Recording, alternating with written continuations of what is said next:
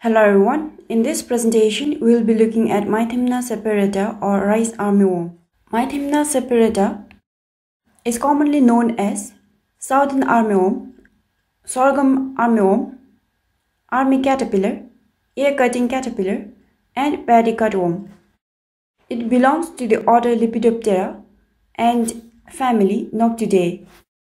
It is a polyphagous pest, meaning it has wide range of hosts such as rice, maize, sorghum, sugarcane, and small cereals, which are its primary host, and legumes, Chinese cabbage, sugar beet, and weeds in the grass family are its secondary hosts. Armyworms are distributed globally and occur in weedy and no-tillage fields. It is a sporadic pest and occasionally causes losses when an outbreak occurs. The name armyworm derives from its behavior of migrating in large numbers into the field similar to invading armies. The stage at which it causes damage is larvae. The part of the plant infested are leaves, young seedlings, and panicles.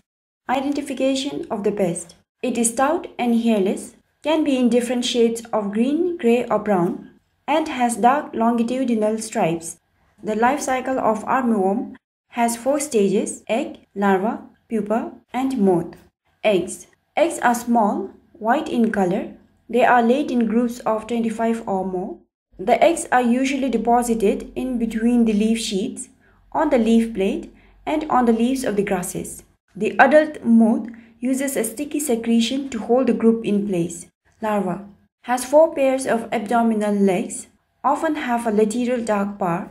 The full-grown 1.5-inch armyworm has a greenish body with a thin stripe down the center and 2 orange stripes along each side.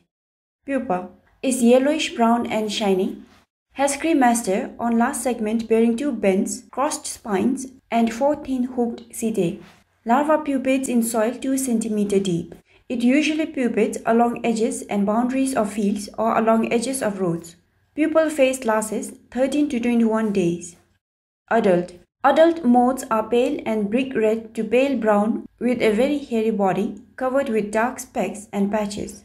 Moths are nocturnal, meaning they are active at night. The damages or the symptoms. Armyworm eats the leaves from the tips and along the margin. Can feed whole leaves, leaving only midribs. Removal of whole leaves and plants. Missing panicles. It causes ragged leaf appearance due to feeding on the leaf edge. When and where to look at for armyworms. Armyworms are visible on upper portion of the plant on cloudy days and nighttime since they are more active during this time. Growth stage and the damages caused by the pest. Basically, armyworm attacks the rice plant throughout its life cycle. General management. Cultural control can be done by flooding the fields to kill the larvae and pupae. Follow proper crop rotation, that is, avoid cultivating rice plants right after the crops that we have already mentioned earlier as a host. Maintain proper field sanitation. Monitor the fields at least once a week. Biological control can be controlled using natural enemies such as takinid fly. Chemical control. Chemical control are not recommended and should be kept as last resort. However, cypermethrin at 1 mm per liter of water is recommended if the infestation is severe.